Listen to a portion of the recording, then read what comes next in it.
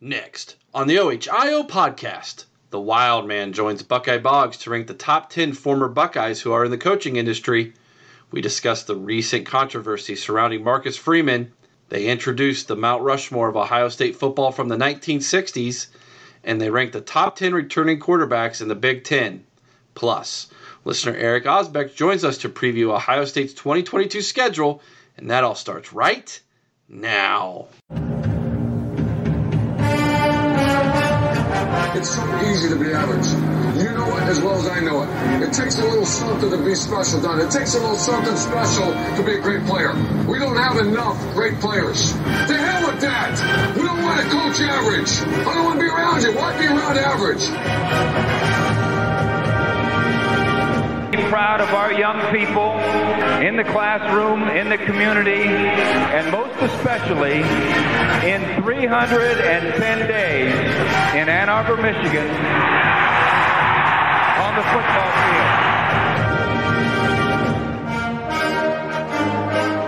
field. Three things. Number one, the team that hits the hardest and the longest, the team that starts the fastest, and the team is too damn smart to make mistakes. If you take it to them, if you don't make mistakes, and you keep taking it to them, hell, there's no question who will.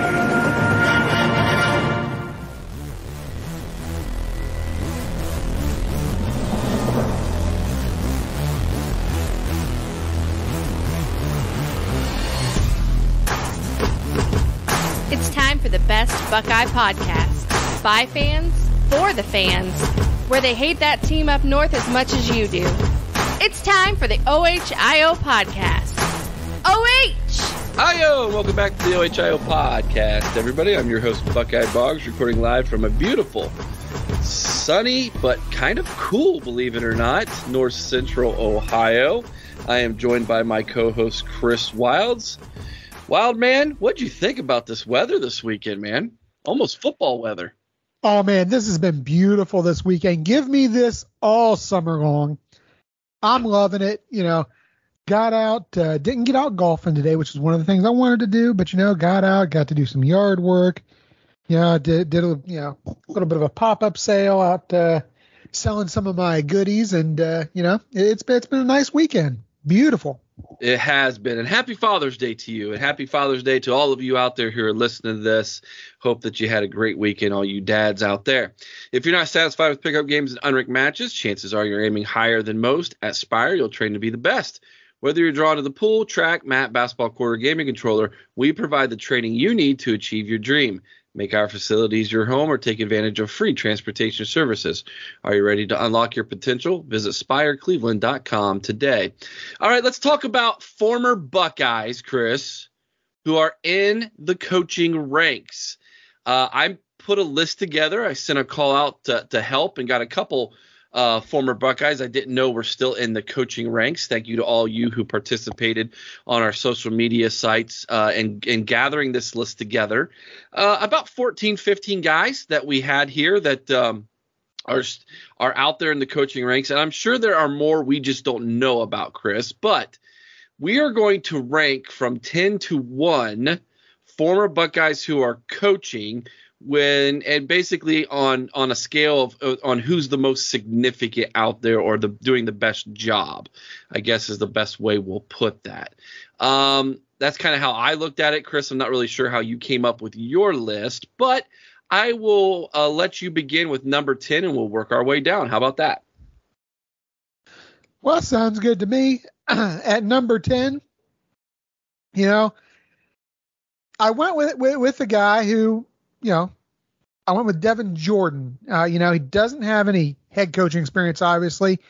He was the quality control guy on offense for the University of Akron. He is now back with us as a graduate assistant. A lot of the relevance goes with the job. You're a former Ohio State receiver. You're now a graduate assistant for Ohio State on the offense. He seems to have done well at Akron, so time's going to tell. And I think it's going to tell with a lot of these guys we're going to talk about today, Eric, because a lot of these guys are early on in their coaching careers. So it's been kind of hard to grade them, but I went with Jordan at number 10. Number 10 for me is Pepe Pearson, who is the running backs coach at TSU, or Tennessee State University, for Eddie George.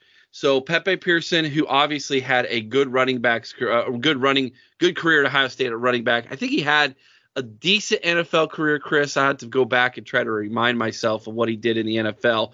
But he's dipping his toe in the coaching ranks. I think he's getting a good start there in Tennessee with Eddie George, two Buckeye legends at the running back position there. I expect the running game at TSU to be pretty good down there in Tennessee. We'll see how his career expands beyond this, or if he's going to just kind of follow Eddie George and step there. How about number 9, Chris?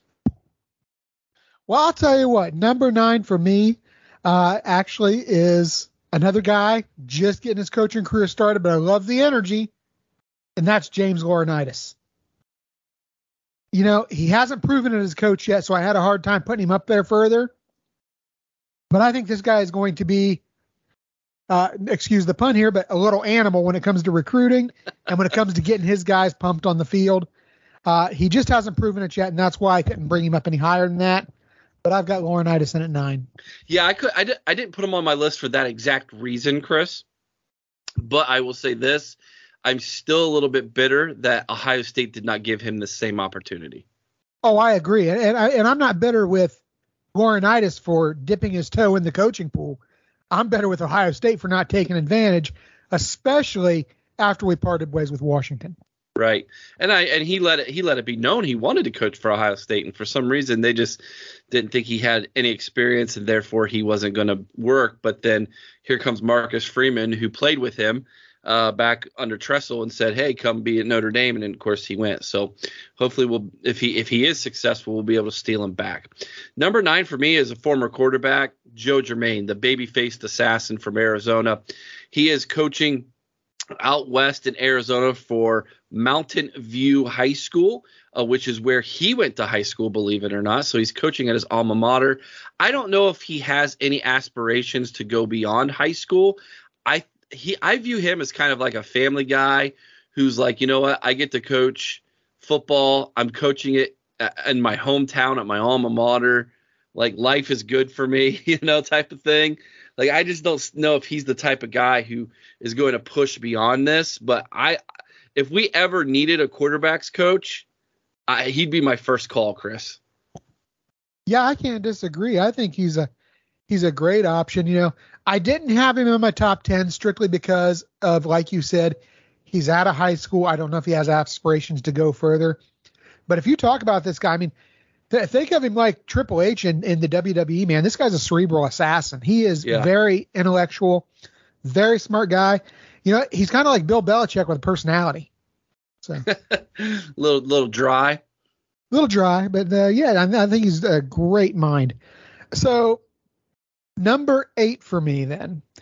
So number 8 for me, I actually went here with Pepper Johnson of the Tampa Bay Bandits.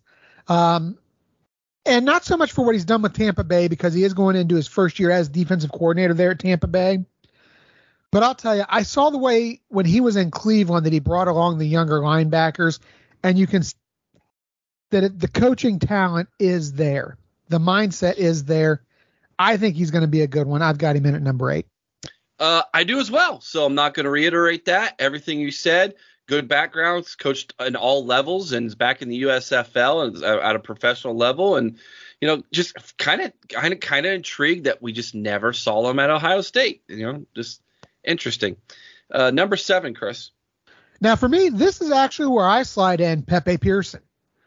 I like his experience. Like you said, he's coached kind of all over the place a little bit. Good career as a running back in college, decent career in the pros. I also had the benefit of watching, and he was a coach here in Marion at one time. He coached our arena football team here in Marion. And it was not a good team before he took it over, and he really turned it around. And again, this is not high-level football, but at the same time, anytime you can make that kind of an impact on a team, I think you're a coach worth having. I'm not even at number 7. Number 7 for me is Do you like smooth jazz any, Chris? Oh, I love me a little bit of smooth jazz. Yeah, I like smooth jazz. That's Kenny Guyton. He has really made a name for himself in the coaching ranks. Started out in Houston and is now currently the wide receivers coach at Arkansas. And this is a little tease. If Brian Hartline ever becomes the offensive coordinator, I would not be surprised if Kenny Guyton slides over to Columbus to be the new wide receivers coach. Yeah, I can't disagree with you. I think he's a great coach. I actually had him in at number 11. But, I do think he's a great mind, a great coach. I just want to see more out of him. Gotcha. So number 6 for me, and you can call me a bit of a homer here. Of course, these guys are all our guys, but, I got Tim Walton in here. Mm-hmm. I like what he's done coming into Ohio State so far. He brings in that NFL experience. I think he's already made a bit of an impact as far as recruiting goes. I think he's going to be a tremendous asset for us. I've got Walton in at 6. I do as well. Ditto. So I'm not going to reiterate this. I got Walton at 6 as well, and I'm really looking forward to him building this back end of this defensive backfield for us, man. So yeah. I think he's going to do a great job. Number 5, Chris. Number 5, I got the Heisman, man. I got Eddie George in there at 5. In his first season at TSU, they only went 5-6, but it was the best season the school had since 2017. Wow. I think the guy really has, again, I think he's got the mind for it. And you know what? I could see him throwing on the pads and going out there and hitting those guys if they weren't doing it right. But no, I think he's going to be a tremendous success. Yes, 5-6 in his first year. But you know who else was one game under 500 their first year? Luke Fickell. He didn't turn out to be too bad. No, he's a pretty high on my list, you could say. Mine as well, yeah. Yeah, I'm with you again, man. Eddie George, number 5. Here we go. We're marching in step with each other. Love the guy. Again, I don't know what his dreams and aspirations are as a coach. This guy, whatever he puts his heart and mind to, he's successful. Dude was on Broadway, Chris. Okay, he's been on TV acting. He's been on Broadway. He's everywhere he wants to be. Yeah. So I would not be surprised if TSU ends up becoming a pretty big powerhouse down there in the lower level, and that I wonder what that'll translate to for him in his career. I kind of got I got one eye on him, if you know what I mean. I'm following that very closely. Number 4 for you, pal. Well, at number 4, I've got the mouth. Me too. Got Marcus Freeman at number 4. Solid defensive coordinator under, let's face it, under a defensive-minded head coach in Luke Fickell. Yet to be proven as a head coach. And I'm just going to leave it there because I got a lot to say about Marcus Freeman a little bit later. Me as well. I've actually got a lot to say about him, so we'll hold those comments for a few minutes. Number 3, of course, I had Freeman number 4 as well. Number 3, Chris. I mean, these top 3 guys to me are no-brainers. The only question is where you have them compared to me. So lay it on me, man. Well, I'll tell you right now, and the only reason I've got him in at number 3 is because he's not a head coach. Yeah. And that's Brian Hartline. Yeah, me as well. I mean, you look at what he's done recruiting and developing that Ohio State wide receiver room. The old adage is we don't rebuild, we reload. We don't even reload anymore, Eric. It just happens. They just come. Is Brian Hartline possibly, hear me out, the greatest recruiter who is not a head coach in college football history? Oh, I don't think there's a doubt. I don't think there's any doubt. You look at what he's done in recruiting, and not just recruiting the receivers, but he's got his hands in other recruits as well, So, yeah, I think absolutely this guy is the best recruiter to not be a head coach. Yeah, I agree, which means you probably have an NFL coach at number 2. Am I right? We are in lockstep here. Yep. Because, I got Mike Vrabel at number 2. 41-24 as a head coach in the NFL. had the number one seed in the AFC last year, and he's doing all this with Ryan Tannehill, who is not exactly what you would call a top tier quarterback. No. He's great again, like a lot of these guys, great defensive mind, has that experience. I think he's going to be a tremendous NFL head coach for a lot of years. Rumor mill here. You ready for this? Yeah. Mike Vrabel is willing to sell his soul to get C.J. Stroud on his team next year. Oh, I have no doubt. He loves that kid. And I have no doubt. Yeah, if Tennessee does not have a good year, he will do everything in his power to trade up to get C.J. Stroud. Mark it down. Well, I'll tell you right now, if they don't have a good year, this could, because this happens in the NBA and in the NFL, if they don't start out strong, you could see them tank just to get him. It's a very real possibility. I wouldn't doubt it. Which means number one is the Fickmeister down there in UC and then in the Queen City. Yeah, absolutely. He brought that team to relevance, Eric. 54-22 as a head coach, and that was with really a tough first 2 years. 6-7 at Ohio State as an interim coach. 4-8 at first year at Cincy. Since then, all he's done is go 11-2, 11-3, 9-1, 13-1. He led Cincy to their first college football playoff, which, by the way, was the first ever for a group of five. He went toe-to-toe with Georgia in the Peach Bowl a few years ago. Yeah, this guy is, again, just like Vrabel. He can write his own ticket. I think he's going to stay at the college level to do it, whereas I see Vrabel staying in the pros. But I think Fickle, it's just a matter of time when Day retires that this guy is the head coach of the Buckeyes again. He has turned down coaching offers to Michigan State not once but twice. He has turned down coaching offers, I believe, to Pitt as one as another school. And of course, I think there was some rumors about some of the SEC schools flirting around with him, as well as some Big 12 schools. And he has stayed true to Cincinnati. And I tell you what, man, I think Luke Fickell is a type of person. He's very similar to Ryan Day and his family, being a family man in structure and not wanting to disrupt the life of his children. And I know he and his wife, I believe they have like 5 or 6 kids. Like they have a lot of children. Yeah. So, I agree with you. I think Luke Fickell is probably there until Ohio State comes calling again. But I got a question for you, Chris. What would it take for Mike Vrabel to leapfrog Luke Fickell and become number one on this list for you? A Super Bowl. Yeah, me too. It's that simple. Yeah. He goes out and he wins a Super Bowl, especially if he does it with Ryan Tannehill. Yeah, he jumps he jumps Fick. Other than that, that's about the only thing that would do it for me. Very good. I like it. So number 4 on this list was Marcus Freeman. Let's talk about him. He has not been able to keep his mouth shut. He keeps talking about Ohio State.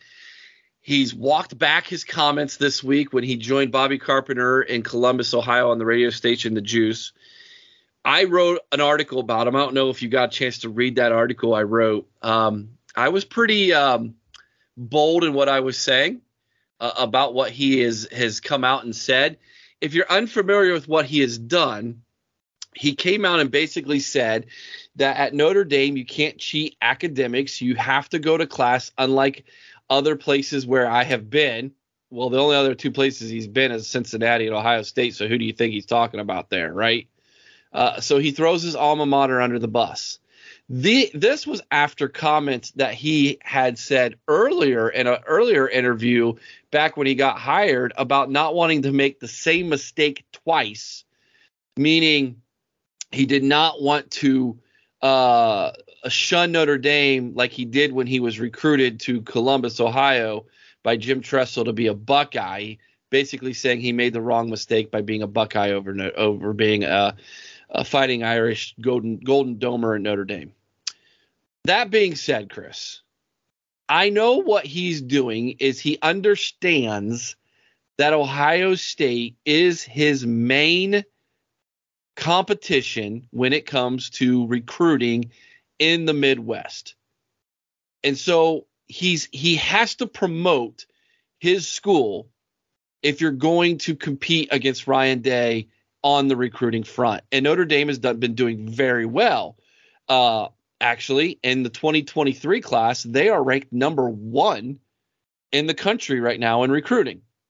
Now, I do believe Ohio State was going to be able to catch him, especially this week when we hear about a 5-star who's making his announcement tomorrow in Carnell Tate, and I believe he's going to be a Buckeye. I believe he's going to commit to us. That's going to boost us big time. But man alive, dude, like, you should have more respect for your alma mater. Now, I've got some comments, but I want to hear yours first, Chris. So I just wanted to set the table for you on what Marcus Freeman is saying that's upsetting Buckeye Nation. Well, let me tell you, Eric, all Marcus Freeman has done since becoming the head coach at Notre Dame is make himself look like a complete ass. And honestly, I believe he's ruining any chances he may have had of coming back to the Buckeyes as a head coach or a coordinator in the future. I really do. Honestly, I think we all know that, yeah, some liberties sometimes get extended to athletes, but it doesn't mean that they don't attend class. You know, Ohio State is first and foremost a university. It's an institute of higher learning. If you don't attend class in one fashion or another, you don't graduate. I mean, Eric, in today's environment, let's face it, online classes are a fact of life. Is he questioning the validity of the online classes? Because that's kind of what it sounded like a little bit. Yeah. Is he saying that, you know, my degree isn't valid because my program that I'm doing my master's into Ohio State happens to be an online program? So does that mean the degree's invalid for everybody who had to attend online courses for 2 years because of COVID? Well, I was just getting to that. It's like, you know, on August 19th of 2020, Notre Dame canceled all in-person classes due to the pandemic. So by his standards, does that mean the players should be ineligible and they throw out the 2020 season? Or how about the 2020 season that the University of Cincinnati had? Because you know what? That's what put them on the map. When they came out there and culminated that season in that Peach Bowl game against Georgia, that was what really put Fickell and Freeman on the map big time. Right. And are we going to invalidate that because of the fact that those guys had to attend class online? I mean, now I know in recent days he's come out and he's, you know, said he's misquoted. He's been misunderstood. He's trying to step it back. Well, first of all, if Bobby Carpenter's grilling me, I'm going to tell him whatever he wants to hear because that guy is scary. Right. But you know what? He's trying to walk it back by saying he's proud of his degrees and he would never disparage the university. Well, guess what, Skippy? That's exactly what the hell you just did. You basically called out your alma mater, and for what? Now, Eric, I am sure 100% that this was gamesmanship. This was a little something to get inside of the Ohio State players' heads, their coaches' heads, the fans. Maybe it's to hype the game. Maybe it's like you said, to enhance recruiting. But yeah, he went way too far. You don't bite the hand that you hope someday going to feed you. And let's face it, if you went to Ohio State, whether you want to admit it or not, you hope to be back there on that coaching staff someday. You hope to be in that position that Ryan Day is in. You know, he was part of maybe a 2 or 3 man race for the top job in Ohio if Ryan Day decided to leave, and he just pissed that away. Mm-hmm. I don't think that, you know, he stands a chance at that right now. Eric, you know as well as I do in today's era of social media, everything you do, you say, or you post follows you for the rest of your life. I think this stays with Freeman for a long time. I think he screwed up royally. I think he has blown his shot with Ohio State. Marcus Freeman could have had the love of not one but 2 schools. Ohio State fans would have cheered for him as long as the Buckeyes were not playing the Irish, much like we do for Luke Fickell, Chris. But not anymore, man. Freeman has become the enemy, hated second only to that clown who resides in Ann Arbor. At this point, the fact that Freeman once called Ohio State home has forever been stained. He will no longer be welcomed back to Columbus with open arms or have throngs of fans cheering for him to come home to be the defensive coordinator or even the head coach if he were to succeed in South Bend. Freeman has permanently excommunicated himself from Buckeye Nation. Come September 3rd, mark it down, 100,000 plus will be raining boos down upon the Irish and Marcus Freeman. Yes, those boos will be because you ain't us, but believe you me, Chris, for the majority of us, those boos will be directed towards Marcus Freeman. He better be lucky or feel lucky that all that's going to be raining down on him is boos, because let me tell you, if we got some of our alumni from Cleveland coming down, we know how to throw some stuff. In the same vein as Will Smith at the Oscars, I got to say this. Keep Ohio State's name out of your mouth. Amen. You no longer deserve the admiration of this fan base, and you deserve the beating that's coming your way on September 3rd, Mr. Freeman. That's how I ended my article. So I am very much looking forward to this game. And in my opinion, next to Jim Hairball, he's the next most hated guy right there with Nick Saban. So good job. Good job, Marcus Freeman. Way to go, buddy. Keep it classy. Way to keep it classy. That's right. All right, man. Enough Marcus Freeman talk. Let's move on to the Mount Rushmore of the 1960s. And I made a boo-boo last show, Chris, because I thought the 1960s was going to be super simple. But here's the problem with the 60s. Yeah. The 1968 national championship team that had the super softs, they all graduated in the 70s, in 1970. So that really hamstrung me as I'm trying to come up with this list, because I'm thinking you got Stillwagon, you got Rex Kern, you got the assassin Jack Tatum back there, all those guys. Yeah. No, you don't. No, those are those are going to be in the 70s. So I'm like, oh, the 70s is going to be with a a nightmare few to try pretty to good get. other players there too. Yeah. So anywho, let's go ahead and try to knock out a Mount Rushmore for the 1960s, shall we? How about we start with Mr. Jim Otis? Led the team in rushing in 1967, 68, and 69. He was a unanimous All-American in 1969, was in the Varsity O Hall of Fame class of 1996, and was on the 1968 National Championship team. Jim Otis on Mount Rushmore, Chris? I think he's there. Oh, he's there. He's there. And you know who's right beside him, Eric? Who's that? Paul Warfield. From 61 to 63. Now, you know, everybody thinks of Paul Warfield and what a great receiver he was in the NFL. But let's not forget, we didn't throw the ball a whole lot back then. But you know what? Warfield got himself 196 carries for 1,047 yards and 8 touchdowns, averaging 5.3 yards per carry. He also had 39 catches for 525 and 6 touchdowns. He was 2 times All Big Ten. He's in Ohio State's Hall of Fame. He's in the Cleveland Browns Ring of Honor. He's in the Pro Football Hall of Fame, and he is on my Mount Rushmore. You know what? I didn't have him, but you know what? I'm putting him on there right now. You're right. I don't know how I overlooked Paul Warfield here. You're absolutely right. He's in there. How about Bob Ferguson? Is he on yours? Oh, yeah. He's number 3 on mine. Yeah, led the team in rushing as a sophomore in 1959. That was because freshmen weren't eligible to play. So that's why he was a sophomore in 1959. But and let's not forget, he supplanted a Heisman Trophy candidate to get that in Bob White. Yes.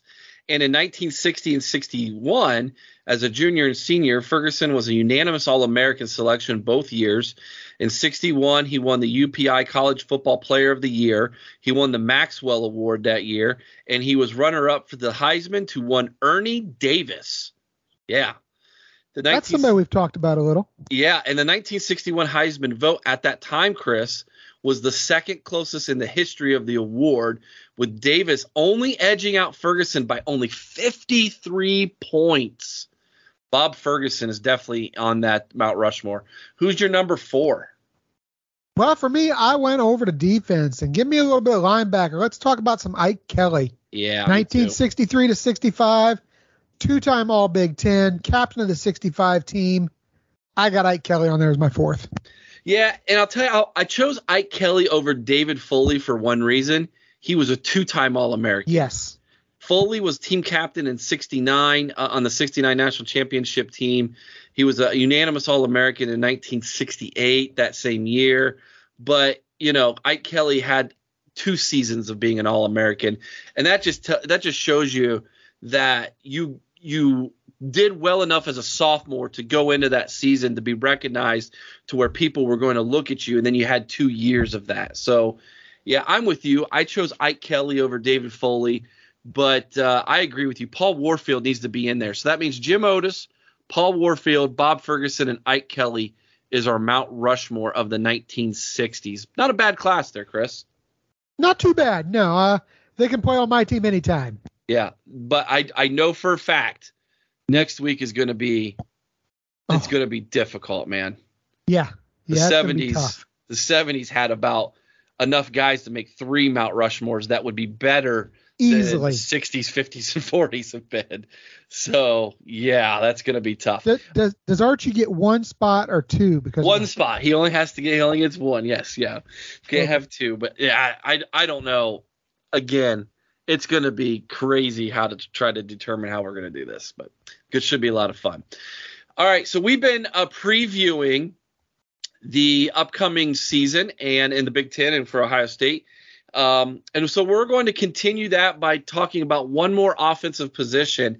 And, of course, this is the one, probably the most fun one to talk about, and that is the top 10 quarterbacks in the Big Ten. Now, Chris, I don't know of a conference that has as much returning starters as the Big Ten does at the quarterback position.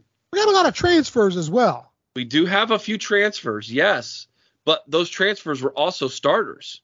Yes. And other teams in other conferences. I mean, I'm looking at this list, and this is a power list. Even the lower end isn't bad. I'm going to say that next year's NFL draft, the majority of quarterbacks will be from the Big Ten. I can see that. I really think that. Yeah, you're going to have the quarterback from Bama who's going to go high with C.J. Stroud. You're probably going to have 1 or 2 more from the SEC, probably 1 or 2 from the Big 12, 1 or 2 from – but I'm telling you, I could see 7, 8 guys from the Big 10 get drafted next year. You'll only see a couple go early, but you'll see 7 or 8 guys who are going to be on NFL rosters. So that being said, trying to make this list was incredibly difficult, man. Like, I'm sitting here thinking, and I changed it 3 times, Chris, before we started recording. So I doubt we're going to be lock and step, and I cannot wait to see how and where you put McNamara and or McCarthy in this list, because I'll be honest, I put them together. I made them one. I think you have to. You have to, because you don't know. My gut exactly. And we'll get into it more, but my gut is that McNamara starts. I just don't know if he finishes. Exactly. I am right there with you. All right. I'll start this list this time, Chris. Number 10 for me. And I could make an argument that he doesn't belong on this list, but just because he's a returning starter for a team that played in the Big Ten championship game, I had to put Spencer Petras on this list somewhere. Here we go. You got him at number 10 too. I do. Yeah, 165 completions, 288 attempts, only 1,880 yards, 10 touchdowns and 9 interceptions. Those are putrid stats in today's game, Chris. Now, I understand Iowa is a running team, but they don't have the same running attack that they had in the past. It's time for Spencer Petras to step up and lead this team. If Iowa has any chance, and I don't think they do, but if they have any chance to get back to Indianapolis in 2022, it's going to be because of the arm of Spencer Petras, and he's only number 10 on my list. I don't think Iowa's going to get back there. Yeah, I agree with you. Petras is solid by 1970 standards with his 1,500 yards. He's okay. The big problem with Petras is he turns the ball over. Yes. If he did not turn the ball over, I think that I would have a little more respect for him at this point than number 10, given that he is a junior and he's had a pretty good year last year outside of the turnovers. Yep. Okay, number 9 for me. Since you had Spencer Petras at number 10 as well, number 9 for me, this guy should be higher on this list.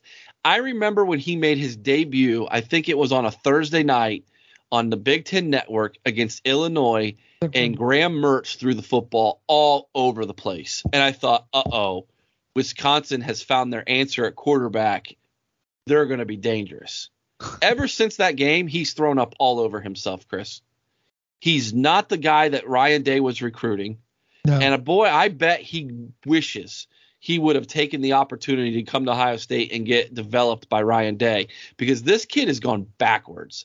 169 completions on 284 attempts, only 1,958 yards, 10 touchdowns to 11 interceptions. That's not good.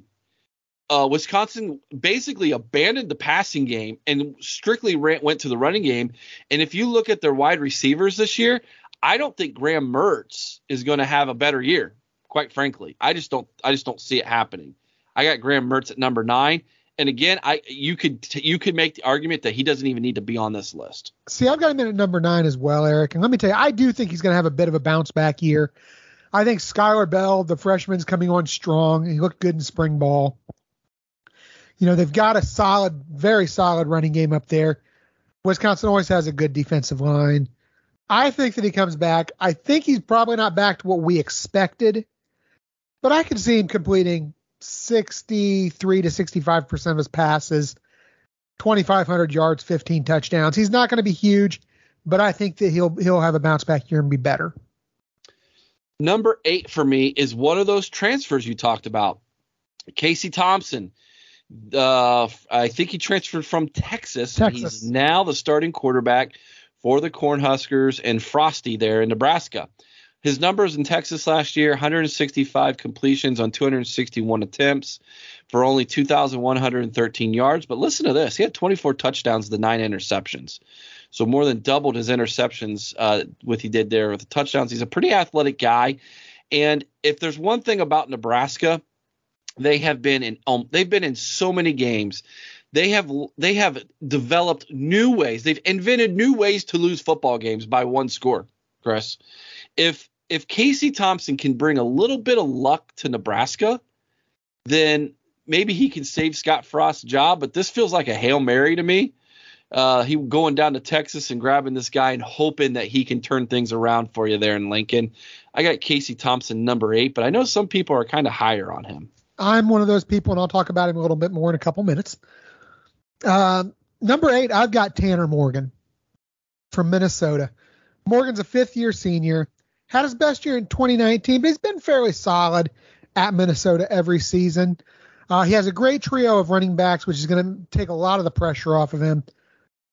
Couple decent wide receivers and a solid offensive line, but he has, I think, a great game planner in PJ Fleck, who I think is going to be an advantage for him. Should have a decent season. I could see 63%, maybe 3,000 yards, 20 touchdowns out of him this season. I think the Gophers contend for the West this year based on the running game and what I think Tanner Morgan can provide as far as stability at quarterback. Number 7, here is our state up north dilemma. I have Cade McNamara here, but I put /JJ McCarthy because, like you, Chris, I don't know that McNamara finishes the year as the starter in Ann Arbor. If there's one thing about that team up north that I think is their weak link, it's at quarterback. Now, I know Cade McNamara is a gamer, and he kind of puts me in mind a little bit of JT Barrett as far as like leadership skills and a heart and desire to win. But he didn't have the athletic skills. But on the big stage, I mean, you saw it against Georgia. The dude was completely unmatched.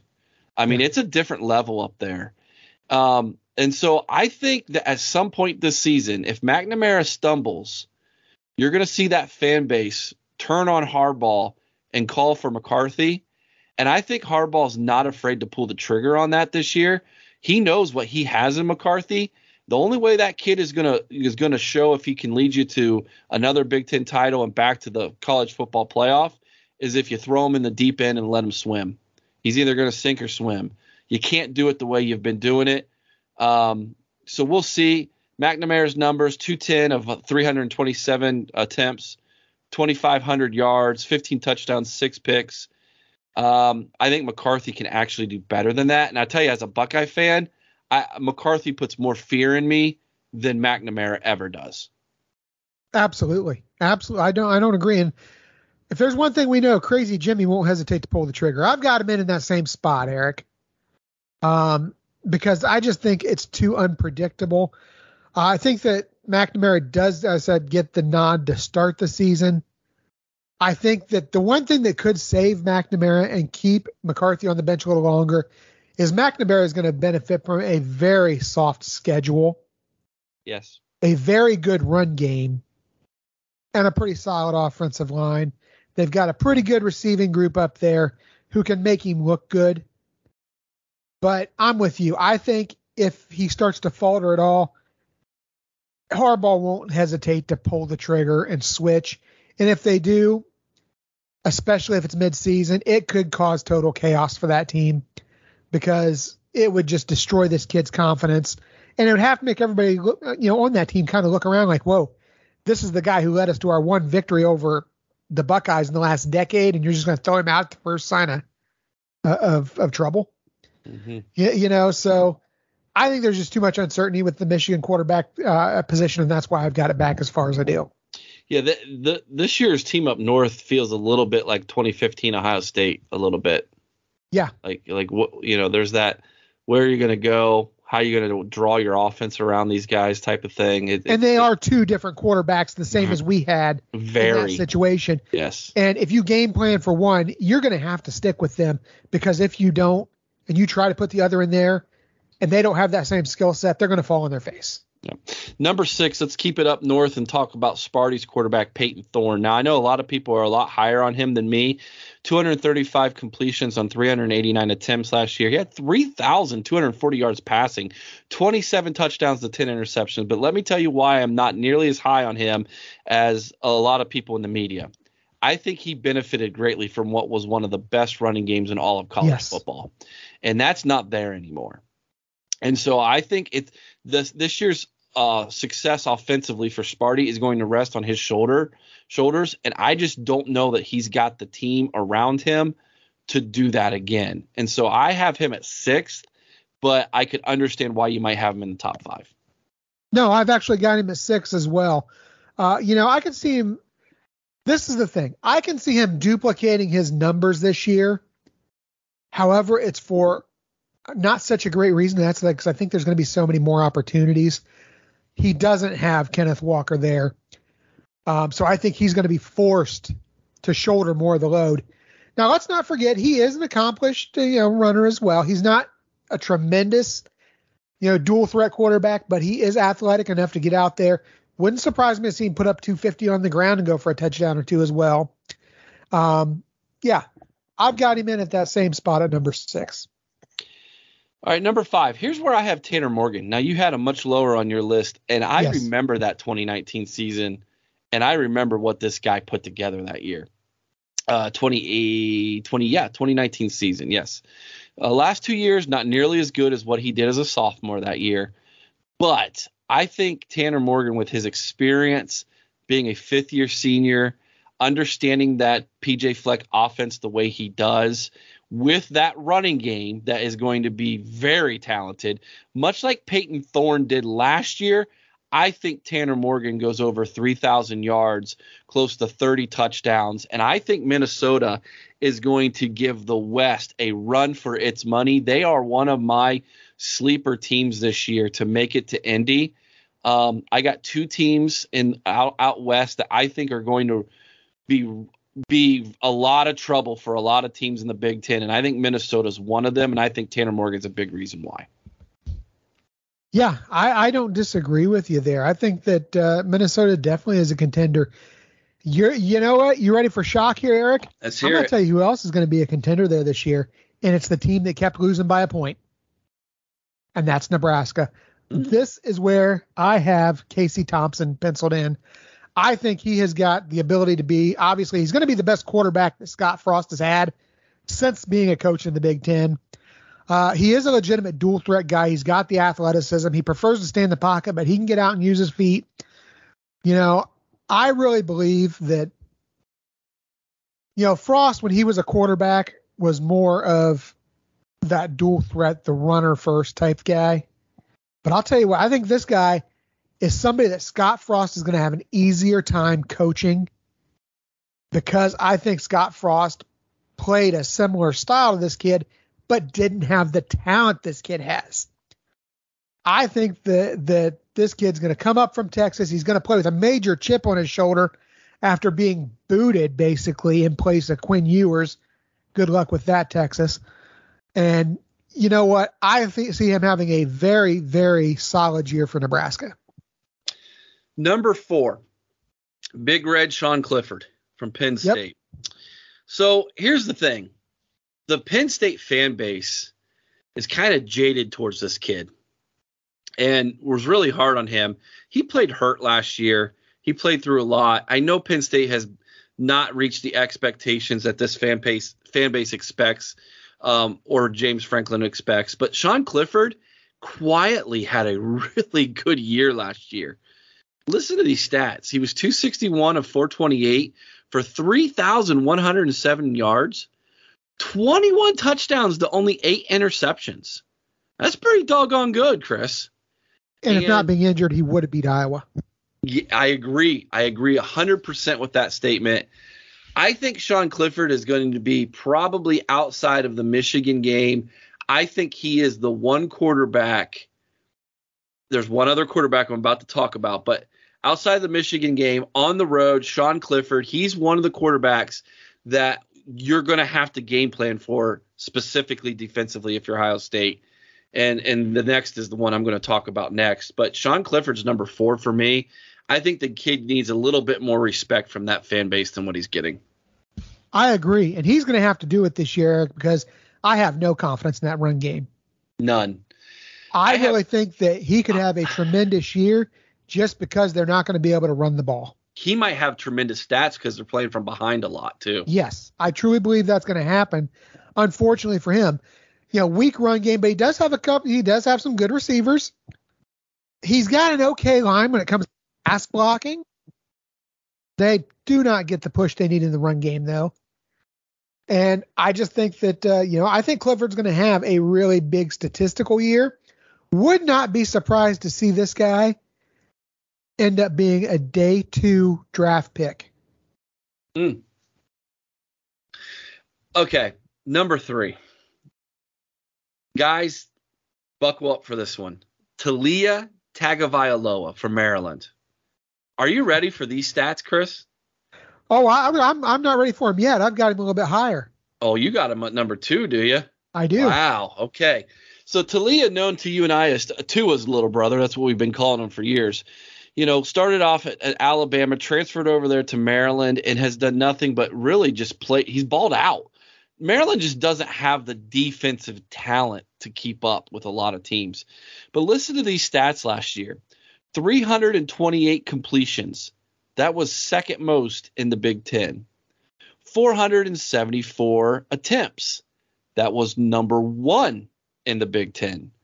3,860 yards. Again, second most in the Big Ten. 26 touchdowns to 11 interceptions. I've been doing a little bit of studying and digging, Chris, getting ready for our previews this year. Mark it down. Maryland will beat this year one of the big 3 from the East, being Ohio State, Penn State, and or that team up north. Now, I'm crossing my fingers and hope to God it's not Ohio State.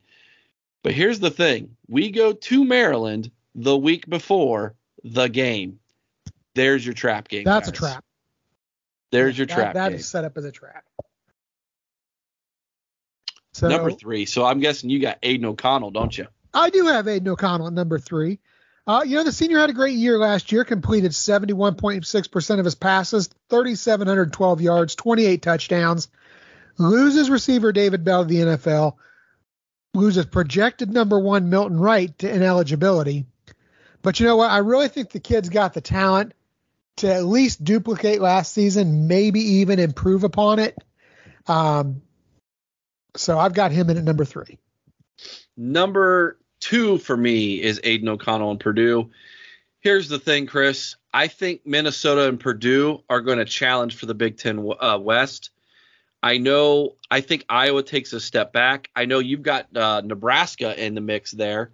I think it's going to be a 3-horse race between Wisconsin, Purdue, in Minnesota. I think one of those three is going to be your representative from the West. I know this should be Northwestern's year, according to how things have gone every other year, right? And somehow Patty Fitz might step up and surprise us. I don't think it's going to happen. Those are the three teams from the West I have zeroed in on, and a lot of the reason why is because of quarterback play. I think Aiden O'Connell and Tanner Morgan are the two best quarterbacks from the West. And I think they're gonna be there. And I tell you, Purdue scares me. I know that they lost a lot defensively, and I know that is definitely not their strong point. But if you go back to last year in the Horseshoe, that thing was, even though we won comfortably, it was a shootout there, man. Aiden O'Connell really showed me a lot of moxie. That kid's a gamer. I think he's the second best quarterback in the Big Ten. So I'll tell you what, Eric, I don't disagree with you about Minnesota and Purdue being in the mix. I'm not even sure I disagree with you about Wisconsin being in the mix. Let me tell you, I'm honestly going to go out here and say it right now. I think that the representative from the West comes in with 3 losses. I would not be surprised by that. I think they just beat the snot out of each other here. They will. That's exactly what's going to happen. Number 2 for me, he's Tua's little brother no more. We have to learn how to pronounce Talia Tagovailoa, because I'll tell you what, he's earned it. Like you said, 69.2% completions, 3,860 yards, 26 touchdowns, QBR of 70.3. And you know what? I think that really puts him over the top this season. He gets Dante Demas back from injury. Yes. He gets Raheem Jarrett back for another season, who was his number 1 last season after Demas goes down. This is going to be an explosive offense. He is going to be second in statistics to only C.J. Stroud when it comes to completion percentage, yards, and touchdowns. I think he goes for 70%, 4,000 yards, and 30 touchdowns. He might have better stats this year than C.J. Stroud. It's not because C.J. Stroud isn't better. I just think Ohio State's going to run the football more. You know what? I don't disagree with you. But I also think that Stroud's numbers stay the same or even get better. And it's Talia, whatever. Yeah, I know. I really practiced this week because I was like, okay, I got to get this right. Yes, you're right. Talia. It's not Tua's little brother, like he said anymore. All right, number 1, obviously C.J. Stroud, 317. Are you sure? Yeah, I'm positive. I'm pretty sure. Yeah, 317 of 441 for 4,435 yards. Gosh, this stat right here is so sick. 44 touchdowns, only 6 interceptions. That's ungodly. That is darn near ridiculous. That is PlayStation numbers, yes. Man. That's video game numbers. It's just unbelievable. What a talent.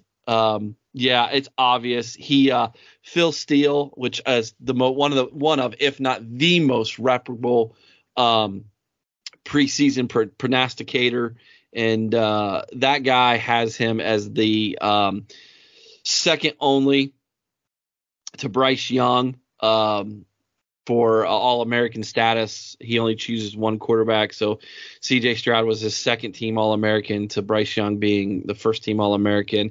And that's simply because Bryce Young won the Heisman last year. I don't think Bryce Young wins the Heisman this year. I also don't think that it's going to be C.J. Stroud. But I do think that C.J. Stroud has got probably, as far as odds are concerned, the best chance for Ohio State to unseat Bryce Young as the Heisman Trophy candidate for Ohio State, and at least a winner for Ohio State, that is. So what do you think, Chris? C.J. Stroud number 1? I think he improves on the stats a little. I think his completion rate goes up to 73%. Okay. I think he's still in that 4,300 to 4,500 range on yards. I think he gets the 50 touchdowns this year. Let me tell you right now, this guy is bringing home a Heisman, a Big Ten title, and a national championship this season. And to quote Mike Golick, you can book it. Well, it's one of those things, man. I got a theory. I've been talking about it. I've been toting it. I think Ohio State's going to run the football more. I think TreVeyon Henderson goes off against Notre Dame, and that catapults him into kind of the Heisman talk week 1. And I think C.J. Stroud, although he's going to be very steady, good all season long, I just think TreVeyon Henderson is going to be the Heisman winner this year. I do. I just got this weird feeling. This is my thing, Eric, and this is the only reason I disagree with you. Brian Day can't help himself. He's got that nice shiny way back there holding the football. He can't help himself. He is going to throw that ball. You're probably right. I mean, you're probably right, but maybe he's learned. I don't know. We'll see. Guys, we're going to take a quick commercial break. When we come back, Erik Osbeck is going to rejoin us again. He joined us back at the beginning of the off season, and this time he's going to preview the Ohio State season. He's going to break down the schedule for us from his perspective. So make sure you all hang around for that, and you're going to enjoy it. The OHIO podcast is brought to you by Mastermind. Mastermind specializes in 360-degree high-definition mobile video mapping, GIS integration, and traffic safety studies. Mastermind cares about traffic safety and keeping you safe on the roadway. Visit Mastermind at onlinemastermind.com. And welcome back to the OHIO podcast, everybody. And I'm now joined by one of my favorite listeners, Erik Osbeck. Erik's come out to a couple of our things that we've had going on. And Erik, first off, happy Father's Day. And how's your summer been treating you? It's been great. The spring game with you guys was awesome. That was really fun. So I encourage everybody, like next year, when we have the spring game OHIO podcast get together, everybody come out for it. It's fun. There was just a bunch of people out just having a great time and playing cornhole and drinking and eating. It was a great time. Yeah, we absolutely are going to be doing that again, no doubt. And, of course, we'll let everybody know as the season approaches what kind of season kickoff party we're going to have as well. We're working in the works with that as well. All right, Erik, we've turned the page here this summer, and we are now looking ahead to the 2022 season. And that's kind of what I wanted to talk to you about, is kind of get your feelings about now that we approach what is quickly approaching, I think, 76 days as of today, this recording, if I'm not mistaken. We are just right around the corner. My first question is, number one, how do you think the team has progressed this offseason from what you've been able to tell? And number two, what are you most excited to hear about as they break for summer camp? Well, I think, first of all, this year is maybe one of the hardest to predict personnel-wise, just because of NIL. And, who knows what's going to happen between now and 2 months from now. I mean, we've had some big names who have left ship. We've had some big names who want to come here. So, it's almost like, I don't know, like a free agency now going on. And so it's really hard to predict how we're going to enter the season. If we enter right now, I think, we can end the season with one loss at the most. I think there's a really good opportunity to really run the table this year. Yeah, I'm with you. I think Ohio State's going to be at least a touchdown favorite in every single game that they play. I think right now the spread against Notre Dame is somewhere around 13 or 13.5 points, which, quite frankly, I think is good. I mean, I would lean probably to a 2-score win for the Buckeyes. 13 kind of seems steep to me. I'd be a little further away from that if I was going to be a betting man on that. But outside of that, the game at Happy Valley is always going to be tough, but that's a noon game now, which I think is interesting. And, of course, you got the game against the team up north at the end of the season, which I would think we're going to be favored in that one as well. Of course, they've got a heck of an easy schedule compared to us. And that's true, too. But like you were talking about Penn State, I can't remember the last time we played in Penn State during the day. I don't know the last time that actually happened. I want to say it was in the 2000s, but I can remember the 90s playing them in the day, but it's just, it's been a long, long time since that has occurred.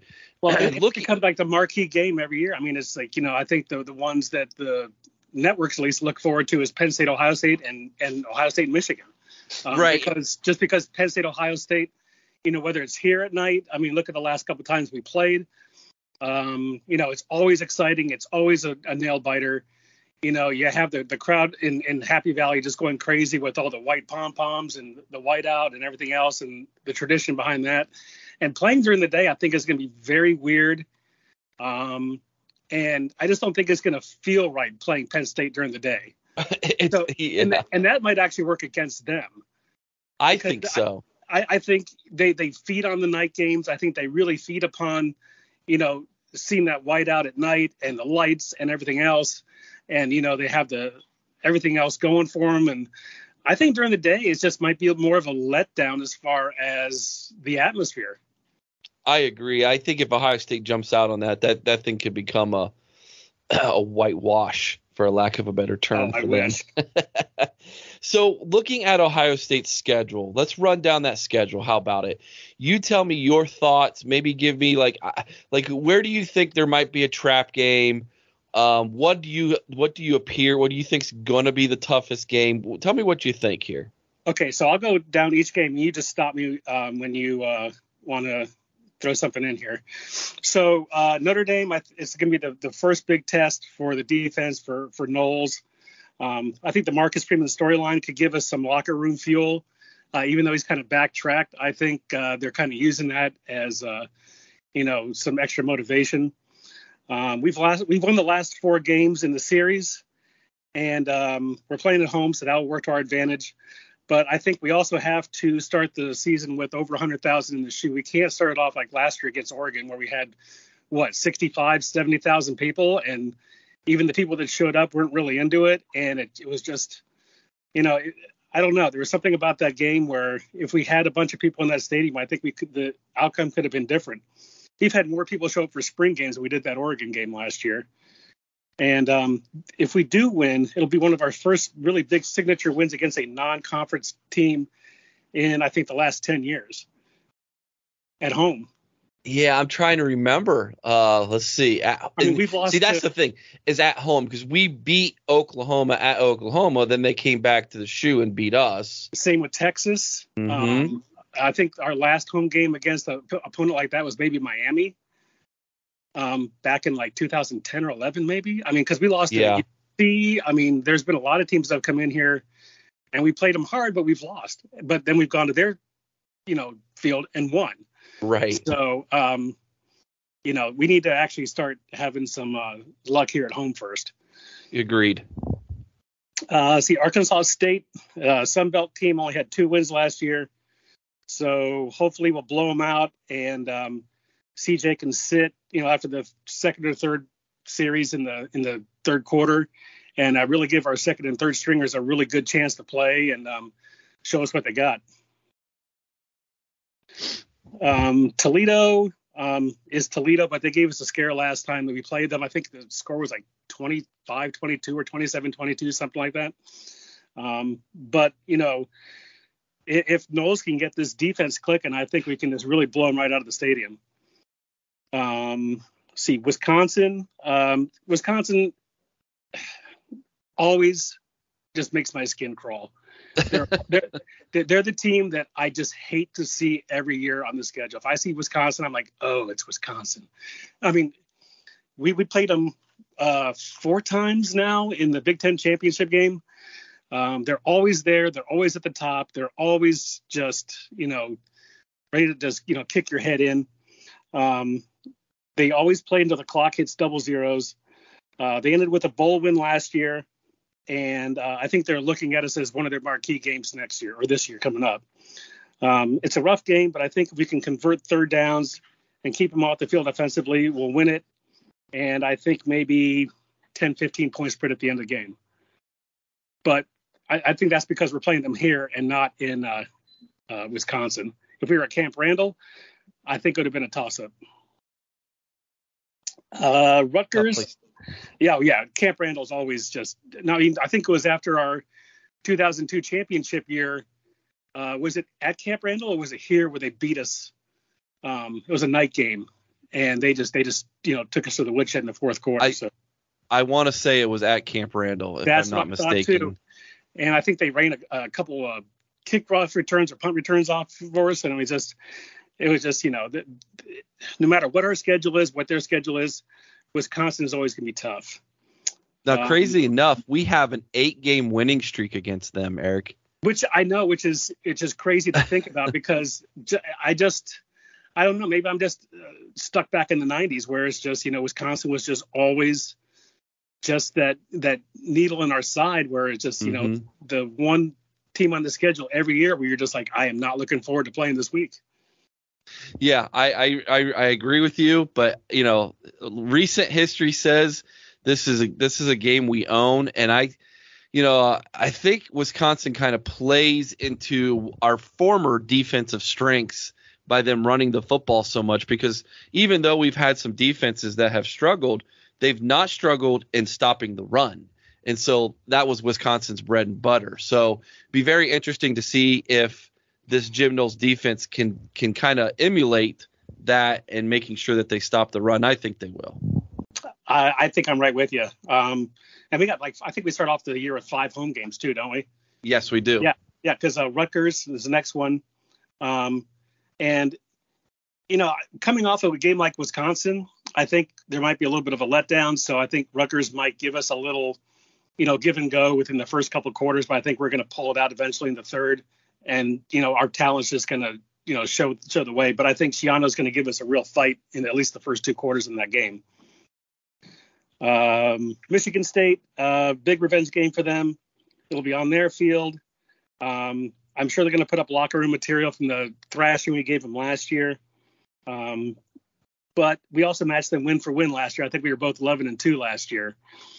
So, and they're always a really good team, but they lost. Who was their running back last year? Walker the third. Mm-hmm. That's right. So he was the one that really came in the Michigan game and just really just sparked them through the rest of the year. And I don't think they have anybody like that this year. So, as much as they want to, just take us to the woodshed at their place, I think, maybe the first quarter might be a give and go, maybe like 7-7, maybe 10-7. But I think after that, we might just assert our dominance and just, end it by third quarter. Yeah, they have an interesting schedule, too. They start off pretty light against Western Michigan and Akron before they go on the road to Washington for a night game in week 3. I think they still win that, but then they come right back home and take on Minnesota and then go to Maryland. So Minnesota, Maryland back to back. I'd be shocked if Michigan State is 5-0 when we play them. I think they're going to get a loss somewhere there. I think you're absolutely right. Well, then we got Iowa, and I don't think we played Iowa since the beatdown, have we? Well, I'll tell you, the last time we played Iowa was the loss that we suffered in 2018. Right, which was the big beatdown. No, 2017. That was 2017. 2017. Okay, all right. Yeah, because 19-20 was Justin Fields, and then which meant 18 was Haskins, so then 17. And that was the game after the big comeback against Penn State at home. And okay, and then we go on the road and we absolutely laid an egg. That's why I always defer to you. I don't know if that's a good idea. You're my Ohio State Google. You know what's going on. Iowa went to Indy last year, and they just pretty much just laid an egg against that team up north. And then they lost the bowl game. So I don't think they might have the same fire and intensity and passions they had, last year, because I think they really got ahead of steam and they just, really believed in their team and themselves. And I don't know. I think this year might be a letdown for them. It's going to be here at home, I believe. Yeah, it's going to be a home game for us. And I think Iowa really thrives on their hometown, on the wave, which I think is one of the greatest traditions in sports today. There's nothing that puts a lump in my throat more than watching them do the wave to the children in the tower up there. Yeah, it's just incredible. I mean, I think that gives them a little bit of extra home field advantage. So I don't think they have really anything going for them. But coming in here, hopefully we can start, decking out the stadium this year and just really just let them know that this is Ohio State and send them home with a loss. Penn State, I think Penn State's going to be our toughest opponent and maybe even a tripping point for us. I think this is where we might have our one loss of the year. Even though we've beaten them the last 5 in a row, they always play us tough, just like Wisconsin. We've taken them to overtime. They've taken us to overtime. I was there in the shoe when we won in the last, series of the game. I rushed the field with my son and his friends. It was amazing.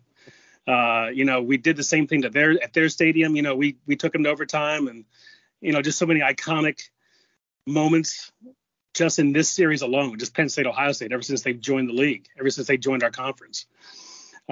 So it's going to be a great game. I think this is probably, again, maybe no more than a 7-10 point win for us. So we'll see. As far as Penn State's concerned, Erik, so they're going to go one of two ways this year. Now they've got a really, really good recruiting class that they're working on, and they've got some pretty good young guys. But this is all about Sean Clifford. As Sean Clifford goes, Penn State's going to go this year, and they actually start their season off on the road at night against Purdue. That is not an easy game to start your season. At all.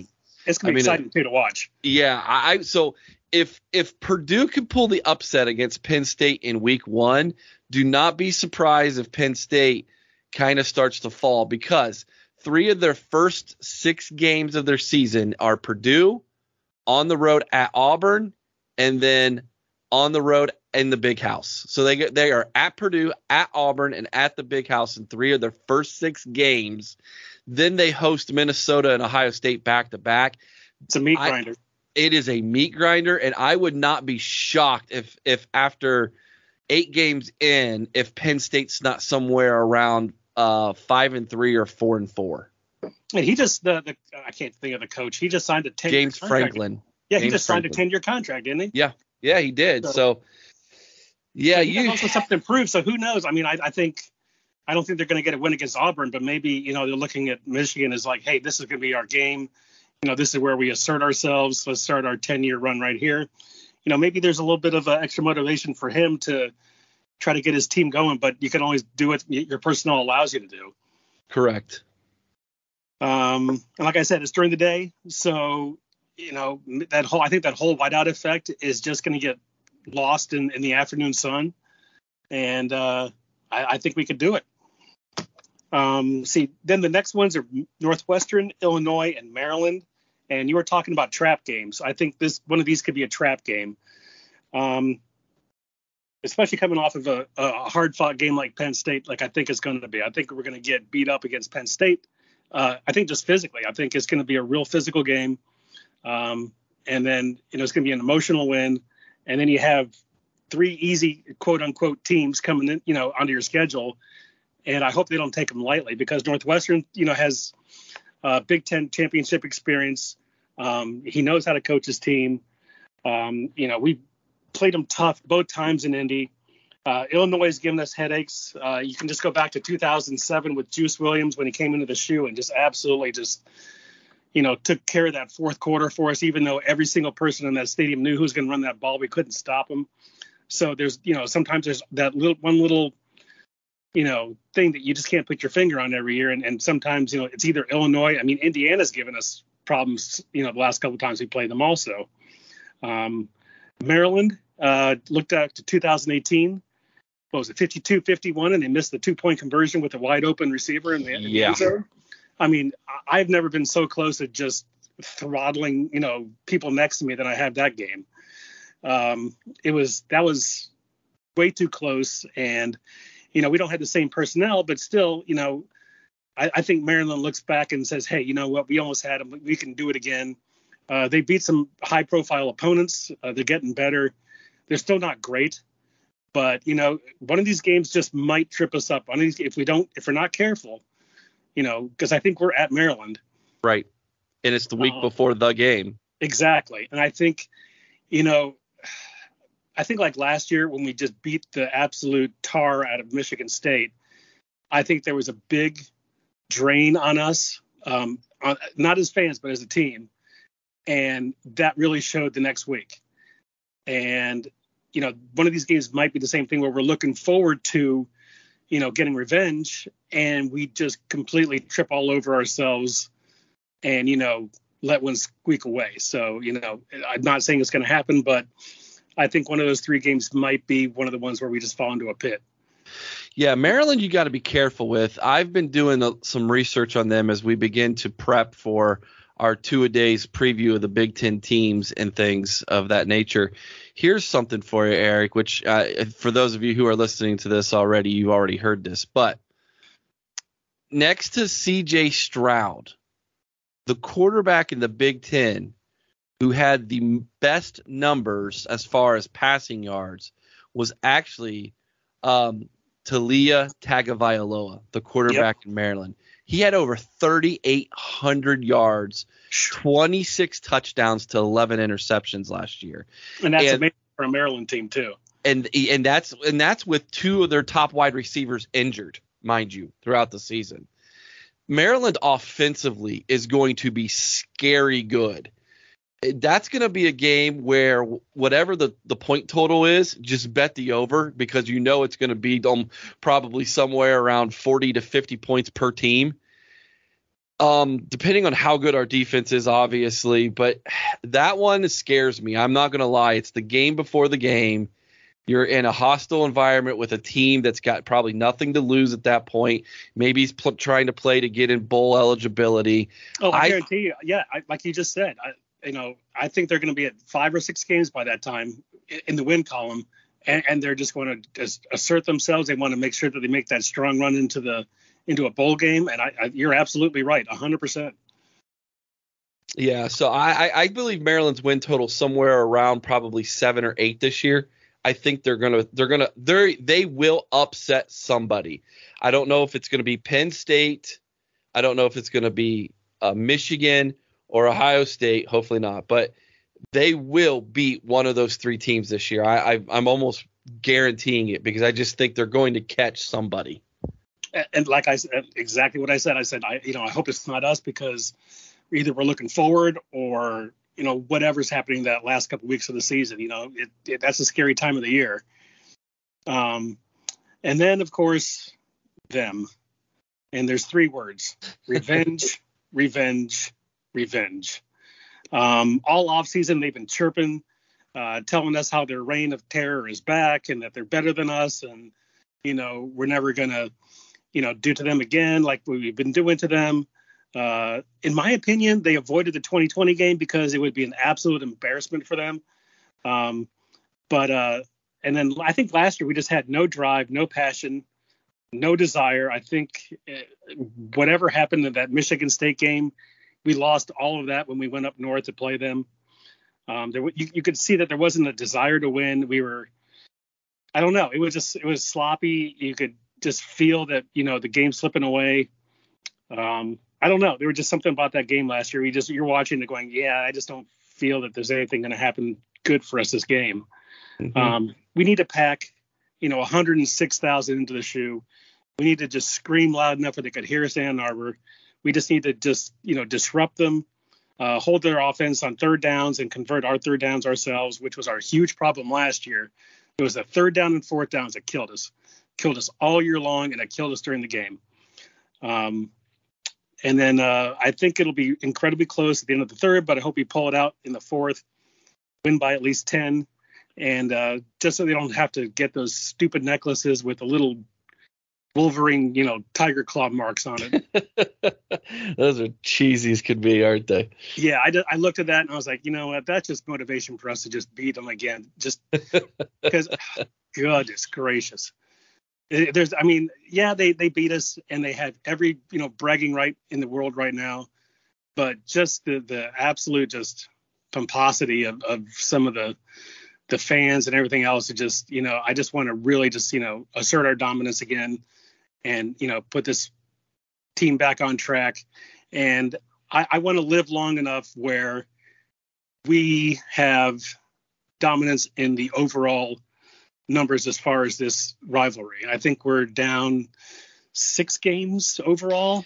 It's actually back up to, I want to say 8 now, 8 or 9. Yeah, it climbed back up another couple there. Yeah. Well, you got one stolen from us from with Tressel's era for first off, so that's where the NCAA don't count that one anymore, which is BS. But then and then you got last year's, I think. So I want to say they're back up to 8. I think we were down to 7. We would have been 6, I think, if we would have won last year, if I'm not mistaken. But yeah, so that's, I just want to, make sure that,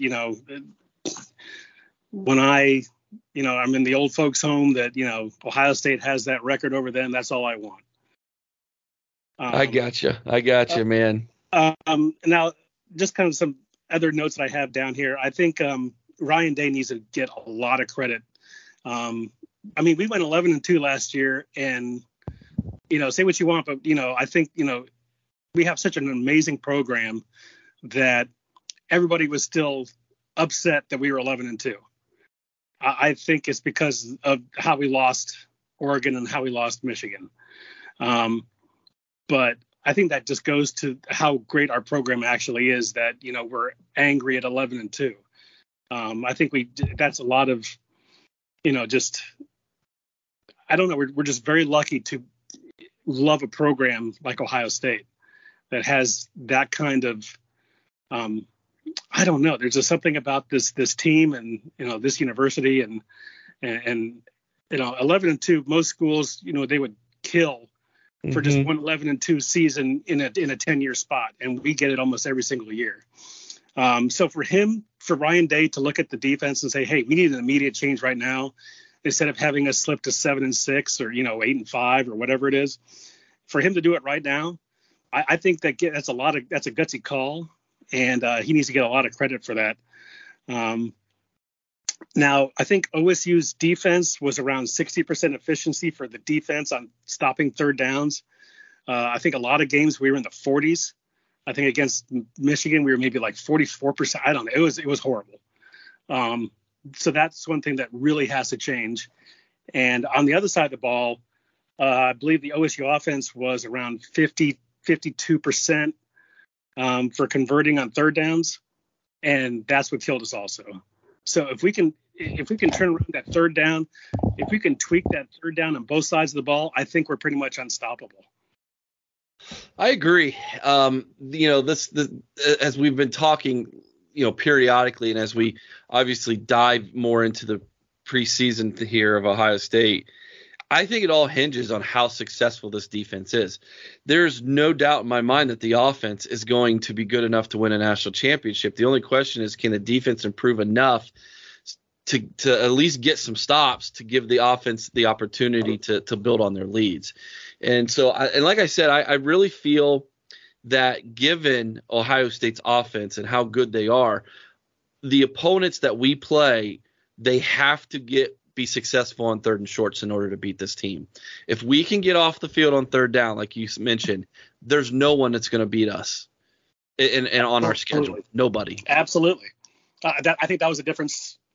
I think all year long. If you look at the third down efficiency on both sides of the ball, that's where we really, really struggled. There were some problems in the defensive backfield, but I think Ohio State traditionally has always had, that's where we always kind of have to really kind of tweak ourselves, is the defensive backfield. I think if you go back to any year, fans are going to say, yeah, but our defensive backfield.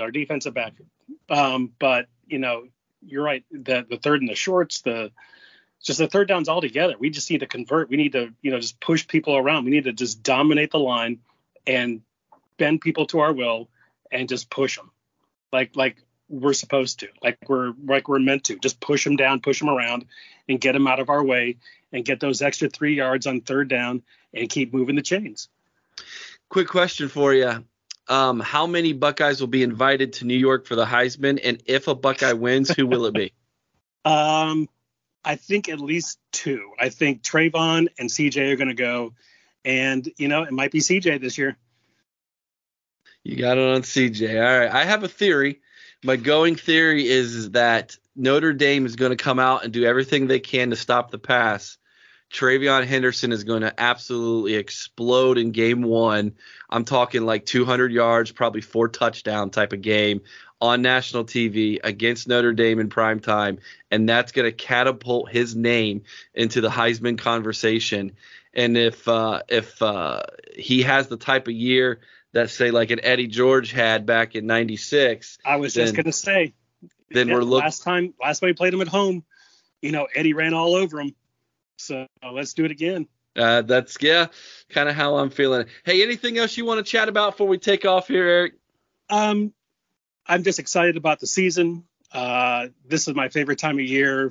It gets a little bit cool out, and the leaves start to change, and you could just feel it, and you could feel football in the air. It's just there's nothing like it. Just waking up on Saturday mornings, and you could, if you're walking around campus, you hear the band, you hear people going crazy. It's my favorite time of year. There's nothing like it. I'm 54 years old, and every year when it starts, I just feel like a kid again. It's just, I can't explain it. Everybody who's out there who's a fan knows just the feeling of, preparing for the week and watching the game and chanting OHIO and, having it going around for 106,000 people and, watching the band come down for the ramp entrance and, seeing the drum major take his head all the way and hit the turf with the back of the feather on the hat. It's just, chills go through you. Mm-hmm. It's everything. It's not just the team. It's the whole entire atmosphere that just surrounds it. And there's just nothing like it. There's no other team. There's no other college. There's just nothing like it. It's a beautiful thing. Absolutely. All right, guys, that's our show for this week. As always, be kind to one another. I owe someone's OH and sing Carmen Ohio with all your heart. Until next time, OH. IO. Go Bucks. Oh, come, let's sing Ohio's praise and songs through alma mater reign, while our hearts rebounding thrill and joy which death alone can still. Summer's heat or winter's cold, the seasons pass, the years will roll. Time and change will surely show how firm thy friendship, Ohio.